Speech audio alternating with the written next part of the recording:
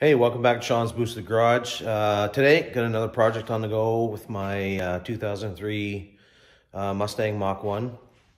I've been noticing that my coolant tank looks like it's getting warped or something from heat. So I see that a lot of people end up swapping it out for like an aluminum one, or sometimes even people go with a like a one off a Crown Vic. So that's what I did, because it's actually a little bit smaller. So I think it'll give me better access to the turbo, and if I gotta get to my wideband sensor or whatnot. Yeah, okay, so here we go. Here's what I'm talking about. Now, it's probably hard to see, but it looks like it's starting to melt there a little bit, and you can see it's sort of curved here a little bit. So these are just plastic tanks, and you know, they're just sort of, I think they're just made in two pieces and then melted together. So anyways, this one's looking like it's got a little deformation, so I don't want to take any chances of it possibly leaking or whatever, so I'm going to change it out. So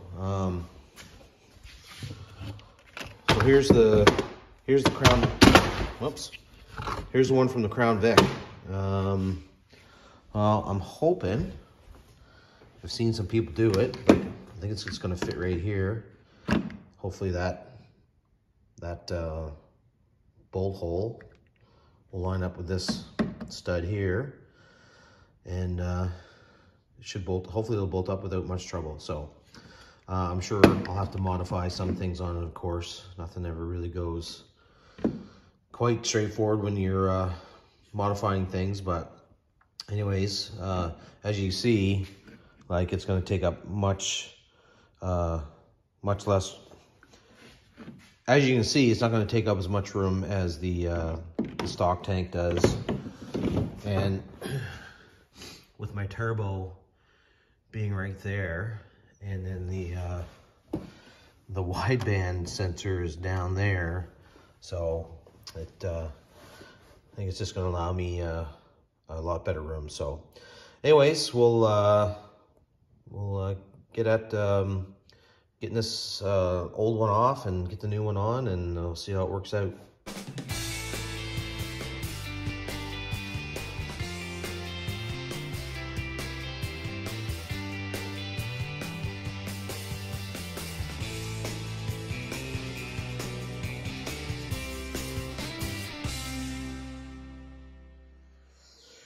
Okay, so of course there's some interference with this new tank. You can already see here. There was a little nub there, whatever, a little tab. I cut that off. I'm gonna have to cut this one off too. And I can already tell that this is gonna end up sitting kind of back a little further, but if I can get that out of the way, that little piece right there, this right here, cut that off, I think it'll give me some more room. And probably just have to make a little bracket. So anyways, the idea is hopefully I can get this down as close to this as possible, because I don't want it to hit my roof or my my hood, but I think there's lots of room there anyway, so it should be all right. And but yeah, if I can get this on there, it opens up quite a bit of room here now, and I'm hoping too it'll just allow any heat that builds up here around the turbo to just have a better chance of escaping. So anyways, we'll see what happens. Be right back. Okay, so I just got this piece of flat bar here. What this is, 1.5 inches or something like that. This is what I'm going to use. First thing I did was round off the corners. Should always do that, just to keep from possibly having a sharp point to rub through and make a hole or whatever, and it just saves you from jabbing your hand and all that stuff too. So anyways, and then the next thing, so I think I'm gonna have to try to put some kind of like a little bend in it. So you can do this here right in the vise, and I'm just gonna go size it up on the car and see what I think I need. Go from there.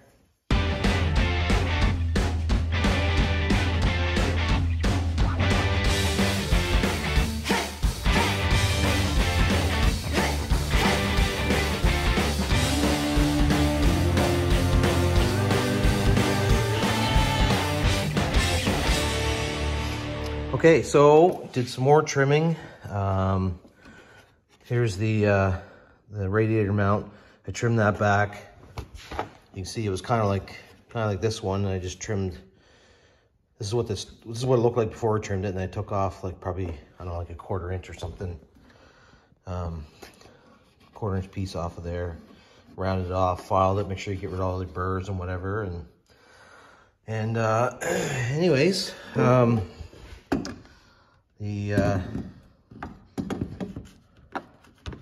it sits down better.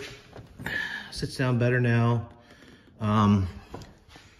It's still hitting right there. There's nothing I can do about that, but that's okay. I'm gonna make a bracket, and maybe I'll put a piece of rubber right there so it's not rubbing there. And yeah, it's pretty good. And got some clearance around the battery cable, and I haven't tried if it's going to hit the hood, but I'll get it mounted in place first and see if it does or not, but I think it's going to be okay. So yeah, I'll be right back. Okay, let me grab this here again. A little change of plans. I guess I can't make a small enough kind of like offset or dog leg in that flat bar. So anyways, what I got looking at is I think I can just drill 2 holes in this flat bar, and then I can add another nut here to sort of make up for that offset bend, dog leg, whatever you want to call it, that I can't make in the flat bar. So yeah, I'm gonna try that out. Hopefully that will work. And if not, we'll come back and try something else.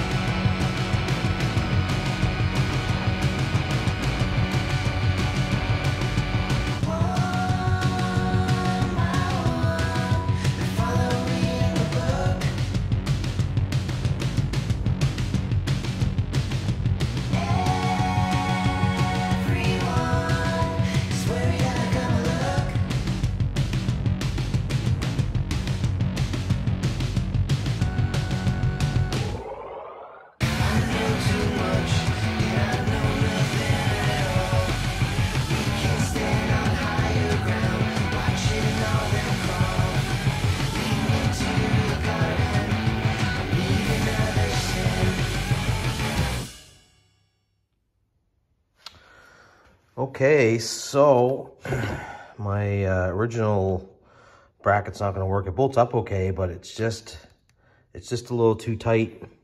I think it hits the hood somewhere's on the cap here. So if you actually just let it slide over, let's see here. If I actually just let it slide over, it sits down a little better. I guess it moves away from the fan. The only thing is that it's gonna kind of sit on the battery on top of the battery cable. So if I want to ever get the cable off, I'm gonna have to just take this bolt out, which isn't a big deal. It'd be just one nut actually. I just kind of lift it off and move it over to the side. So anyways, I think that's what I'm gonna do. So of course I gotta I gotta do another bracket. And as you can see, it's gonna be an offset hole. And yeah, that's it. That's all I got to say about that, I guess. I guess someday, maybe if I ever relocate the battery to the trunk, I have seen some guys put this actual tank like right here, which it looks like it would fit ideally. The only good thing about putting it here is that, I mean, like the hoses, they pretty much work. Like that one goes there. This one, it will fit there. So anyways, I'm gonna do it this way. And someday if I feel like I need to do it, mount it a different way, then I'll change it. Or maybe I'll go back to the stock one. But for right now, this is what I'm gonna do. And I'll put some pieces of rubber where it might rub, like here and here, like right around here, right around there. Yeah. All right, see you in a few. Okay, well, I'm back. Got a little ahead of myself. Ended up getting the job finished off. You can see I have it all filled up. One thing I want to point out is that I had to extend this hose here because it's a little bit short. I mean, you can pull it up and hold it in place and clamp it, but I just didn't want that tension on it, and in case the clamp loosened off, then maybe the hose would end up pulling off. So what I did, I just went to a hardware store and got a 1-inch barbed like coupler. So it's barbed on each end. It's 1 inch, and a couple hoses and a couple clamps and a 1-inch piece of heater hose, and just extend it. So the coupler is between this piece and this piece, and then of course this is the nipple that comes out of the tank. So yeah, so anyways, that works out all right, and it's not touching the O2 sensor. So you can see I got room to get at that now if I need to. With the boost controller I have, sometimes you need to take this O2 sensor out and calibrate it, but you got to do that in free air. So you got to take it out of the tube out of the pipe to do that. So that'll make it a lot easier because before that would have been all covered up right here with the old coolant tank. And as far as mounting it goes, this is a 5/16 bolt, and I took the the fittings that go, or the fastener that goes in here, I took them out and just put a 5/16 bolt up there, and it's kind of slotted, so it's favored towards that side. And I drilled at this, I just made this bracket out of a piece of flat bar, drilled out a couple holes. This one's a 5/16 hole, this one's a 1/4 inch hole, and just bolted it down. So at first, originally I had a nut underneath there to hold this stud in, and then the bracket on top of that nut, and then another nut to sort of sandwich it. But I found it seemed like it was hitting the hood, so I dropped it down. I took that nut out. It makes it a little more difficult to put the tank on, but you can still get your hand under there and hold the bolt while you tighten it up. What else was there? I think that's it really. I mean, I gotta take it apart again because I want to paint that bracket, and some of the paint's coming off the rad support. Same with over here. So I want to be able to touch those up, and I'll probably put maybe something there to keep it from rubbing, and something right there, a piece of rubber or a piece of foam or something, just to keep it from rubbing. Hopefully it won't wear a spot through. And yeah, that's about it. I'm not sure if I'm gonna keep it long term. I don't know, we'll see how it goes, but yeah, so far so good. It fits okay. I wish I could get it down a little bit lower. I have an aftermarket fan, and I have the fan favored over to that side because you can see the clearance between the radiator and the turbo is it's tight.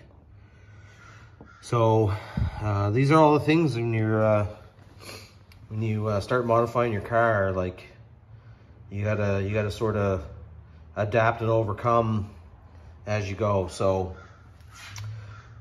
anyways, as I said, I think this is it. It's pretty good. I'll leave it as is, try to for the summer, and if it's no good or I don't like it or whatever, I can go back to the stock one, or maybe go back to or go and buy an aluminum coolant tank that goes over here. But honestly, I like having the access to that O2 sensor down there, and it's just nicer having this open too. Little better air movement through there. So anyways, thanks for watching. Like, share, subscribe, and we'll talk to you next time.